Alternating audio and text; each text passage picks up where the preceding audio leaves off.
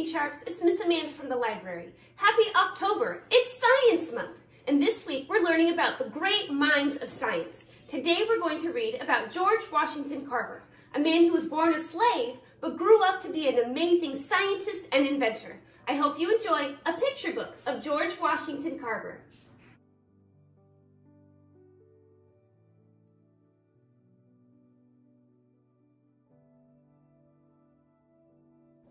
A picture book of George Washington Carver. Written by David A. Adler, illustrated by Dan Brown. George Washington Carver was born a slave. He was never sure of his birth date, just that it was in 1864 or early 1865, near the end of the Civil War. He was born on the Missouri farm of Moses and Susan Carver, where his mother Mary was a slave. George hardly knew his mother. When he was an infant, raiders kidnapped him and his mother and took them to Arkansas. A neighbor found George and brought him home, but he didn't find Mary. Young George Washington Carver never saw her again. George's father was a slave too, but George never met him. His father worked on a neighbor's farm and was killed in an accident around the time George was born. George and his brother James were raised by Moses and Susan Carver. The Carvers were good to the boys. George called Mr. Carver Uncle Moses. George was not a strong boy. He wrote later that his body was in constant warfare between life and death. The Carvers did not make him work hard on the farm. He fed the animals and helped Susan Carver around the house. He had plenty of time to swim and explore the nearby woods. George had his own little garden. He wrote later, "I wanted to know every strange stone, flower, insect, bird, or beast, and many are the tears I have shed because I would break the roots or flower off some of those pets." But he hid his garden in the brush because it was considered foolishness in that neighborhood to waste time on flowers. The Carvers wanted him educated the same as white children. They taught me to read, spell, and write just a little. George needed to know more. His only book was a Webster's Elementary Spelling Book. He read it so often he knew it by heart. But that book had few answers for him. When George was 12, he went to a school for African American children in nearby Neosho. There, he lived with Mariah and Andrew Watkins, a black couple. He paid for his room and food by helping around the house. His Aunt Mariah was a nurse. George learned from her which plants and herbs cured illnesses. She also taught him the value of time. Even during school recess, he had to run home to help Mariah with the laundry. There was no time for play. The teacher in the Enosha school did not know much more than George. After less than a year there, George felt he needed to move on. He found a family on its way to Fort Scott, Kansas, almost 100 miles away, and he hitched a ride. In Fort Scott, George went to school, worked in a nearby grocery, and did laundry for people staying at the Wilder House, a hotel. He lived with a blacksmith and his family and helped out there too. In March 1879, in Fort Scott, a mob of masked white men pulled a black prisoner out of jail, tied him with a rope, and dragged him for 5 blocks. The prisoner was hanged and later burned. George Washington Carver witnessed that lynching and quickly left Fort Scott. The ugly memory of that night haunted George for the rest of his life.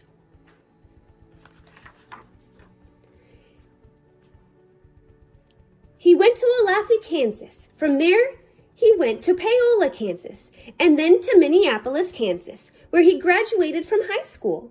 Carver said, Carver still had what he called the thirst for knowledge. In 1885, he applied by mail and was accepted to Highland University. But when he arrived to begin his studies, he was told that he could not attend the school because he was black. George Washington Carver changed his plans. He became a farmer and bought land farther west. He built a one-room sod house with walls made of thick chunks of grassy dirt and a roof made of tar paper and dirt. He planted vegetables, studied art, and made friends.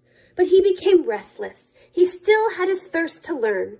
Carver traveled east to Iowa, and in September 1890, he enrolled in Simpson College. He was the school's first African-American student. He studied art there, but soon realized he could do more for his people working with plants. He transferred to Iowa State College, where he studied agriculture.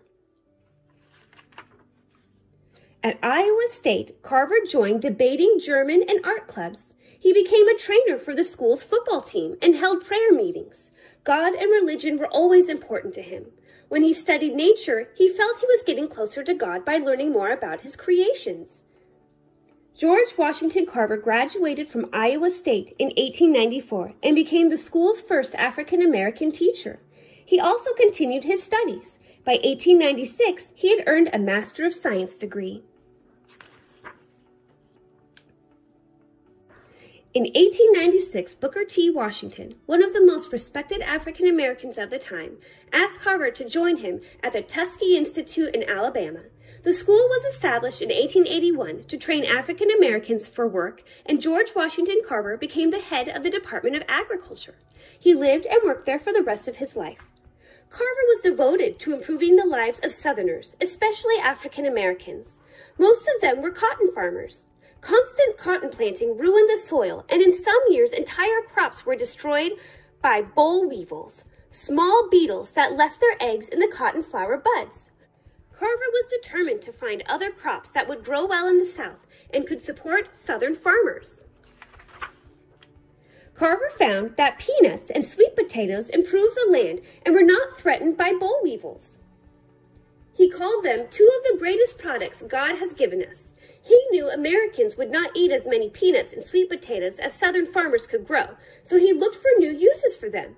In his laboratory, Carver separated the fats, gums, sugars, starches, and other chemical parts of the peanut. He worked with these components and found some 300 different peanut byproducts, including peanut milk, flour, cheese, candy, ice cream, butter, shampoo, face cream, glue, wood stain, and ink.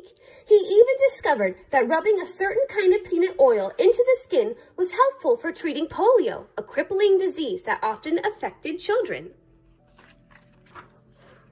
He found he could make more than 100 useful products from sweet potatoes, including flour, syrup, starch, a coffee-like drink, molasses, glue, vinegar, alcohol, and synthetic rubber. George Washington Carver loved his work. He said, "Know science, and science shall set you free, because science is truth."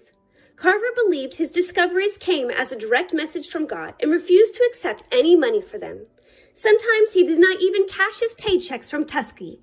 The great inventor Thomas Alva Edison offered Carver a huge salary to work for him, but Carver refused. He wanted to work only for the good of his people, African Americans.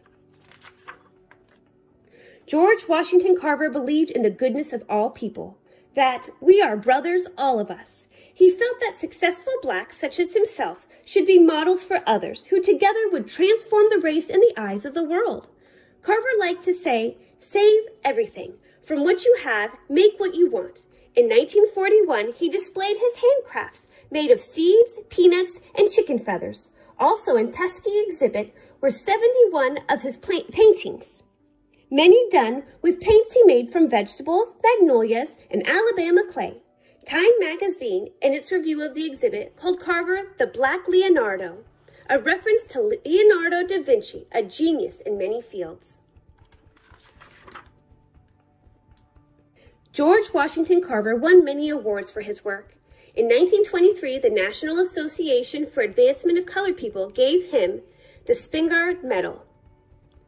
In 1939, he was given the Theodore Roosevelt Medal for distinguished research in agricultural chemistry. George Washington Carver died on January 5, 1943, at Tuskegee Institute. People from all over the world mourned his death.